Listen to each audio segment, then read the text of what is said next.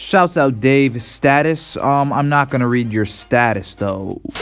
What is up, guys? Spy64 here. Welcome back to a brand new episode of Graal Era. You may be wondering, Spy, why are you in the arcade? Ah! Well, I'm gonna answer your question with the title of this video. Today we're gonna be talking about why Graal Era is pay to play, and yes, it is sad. You may not want to hear it, but yes, the free mobile game is pay to play.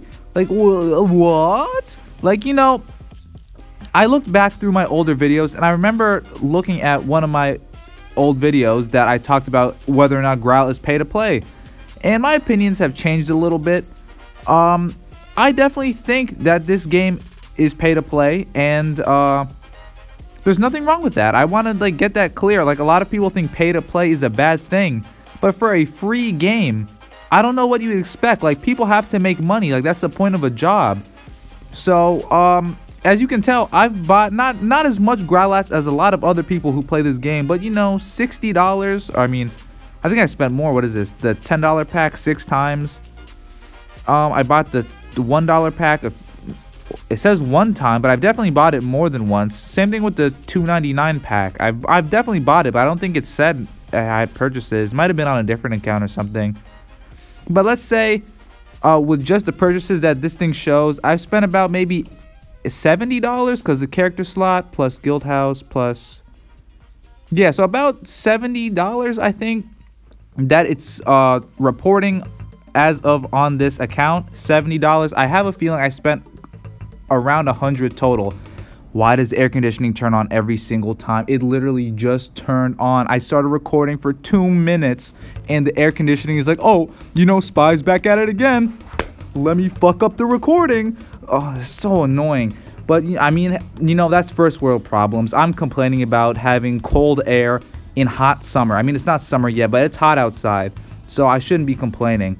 But you know, it's just annoying. Things like that. It's just, it's like I don't even know if the air conditioner is like on a schedule or if it's just like it senses the heat. I think the thermostat is like if it goes below or above a certain temperature, the air conditioning just immediately cuts on.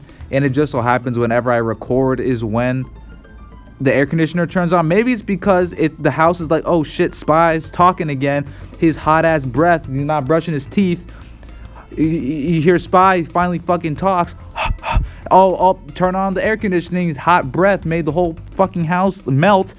So, jokes aside, back to the whole point of the video being pay to win. A lot of people are saying, oh, pay to win is bad.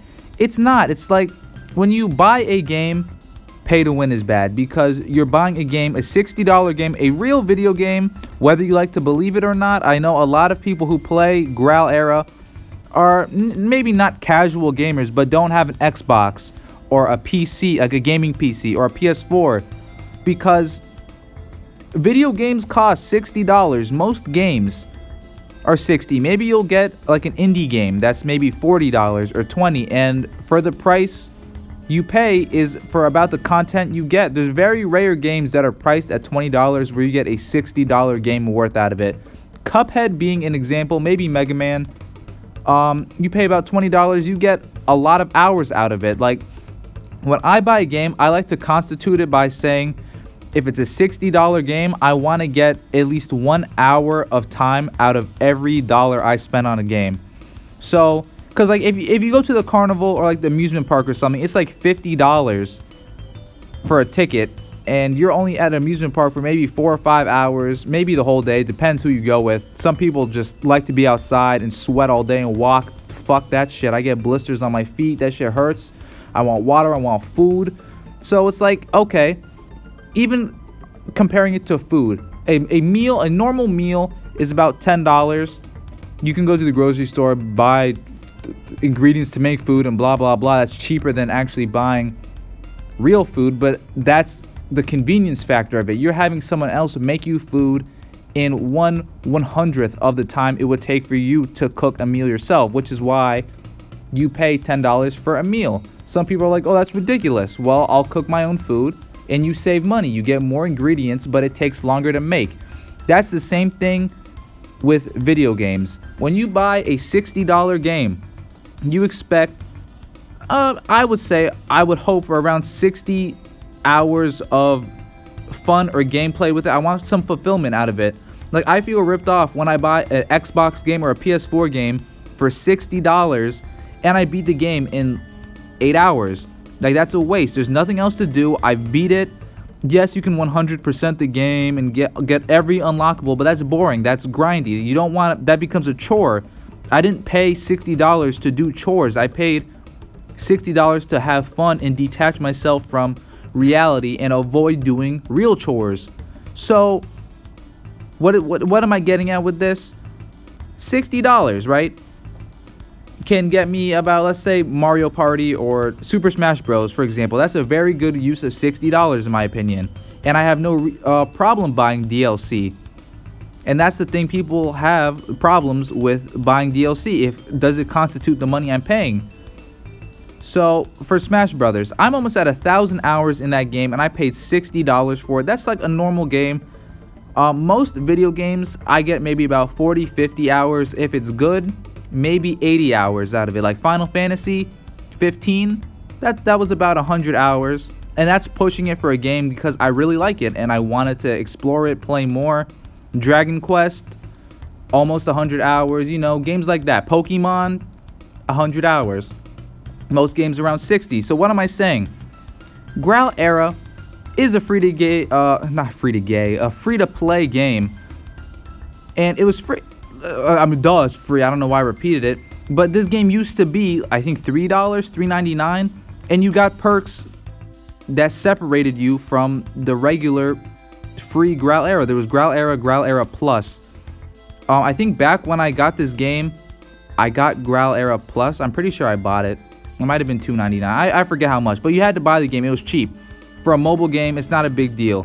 So when you buy that, you don't get everything unlocked. You don't get EC, you don't get money to your account, but you do get perks and benefits for that. I mean, now Graal Era Plus is free. It's been out so long. No one plays the regular Graal Era, and if you do, that's stupid. The premium version is for free. But I remember when Old West Plus came out, there was still $3. Every Graal server that comes out to iOS is $3, however much it is, and you have to buy it if you want the premium benefits. You can play the free one, but you get perks for paying $3. And when people say pay to play, they assume that it's bad, because like most games, you have to pay to play the game. So more like pay to win is what I see people complaining about more often than not, because pay to win and pay to play are very different meanings. Pay to play is like an arcade game. You pay money, like back in the day, you know, you pay a quarter, $1 to play a game. If you lose your health, you lose the game and you have to pay more money to keep playing the game. I feel like this is what like free to play games are the equivalent of now, because you get access, entryway into a game, but you're sort of capped. I mean, yes, you can grind out stuff. A lot of purists, I would say, quote unquote, are like, oh, I'm not giving Graal Era a single dollar of my money. I'm gonna play fair and square. I'm gonna grind the Graalis. I'm gonna shovel every day to make 2,000 shells. I'm gonna sell the shells, trade it, get all the stuff. And you see, I got a lightsaber, I got a bar, I got a minigun without spending a single dollar of Graal. And it's like, congrats to you, but you also wasted a lot of your time. When you check how long it took like 470 hours to do chores to get a gun you're gonna use for less time than it took to make the money for the gun. And then it's like, oh, I want a new gun that came out for also 200K. Oh, gotta just rinse and repeat. You're wasting time doing chores. And I'm not saying, oh, just break out the credit card and start buying everything, give the game money. Oh, wow. I don't think you should give games money unless they earn it. And that's something everyone has to decide themselves. It's not my place to say this game sucks, because it doesn't. It's a very good business strategy. It's just not marketed well. And I think that's why I shit on the game so much, and why the player base doesn't really grow. It's always consistently at 2,000 players, and the shit lags. Like, come on, we're doing events right now. Look how laggy this is. I'm typing, no one can load in. This shit is awful. It's like, You get a lot of money. I know how much money Graal gets. I don't know specific numbers anymore, but you know, back in the day, I had some connects with the higher ups of Graal, and this game makes a lot. I mean, you have to be stupid to not realize this game doesn't make a lot. So to bring this video back on topic, the short answer is yes, the game is pay to win. It's pay to play, whatever you want to call it. But that's in the eyes of of the player. Like, if you don't have money to spend or you don't want to spend money, don't spend money. It's gonna take longer. It just depends what's more valuable to you, your time or your money. Like, for people with money, this is like the real world. Like, in like real economy. If you have money to spend, yes, life is easier for people with money than poor people. I'm not blaming poor people for being poor, but if you have money to spend, money is meant for convenience. It's to make your life easier. So, if you don't have money, yes, you can still enjoy the game just fine. But you will pay with your time instead. A free-to-play game like this is grindy, so you pay with your time. And so you realize, oh, yes, maybe I do want to spend $1 to get some Graalats to save me, let's say, what I could use 10 hours to get 10,000 Graalats. I could spend $10 and make that easy in 30 seconds. So it just depends on what you personally think is worth more to you.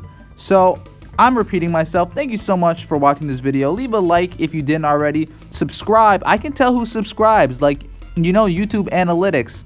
It shows you who watches the video and who's a subscriber and who isn't. So I know there's a lot of people who aren't subscribed. It's not that hard to do. It's free. I really appreciate it, and it means a lot more than you think. Thank you so much for watching. I'll do a little dance for you all to celebrate you joining the channel. Thank you. Bye. Yeah.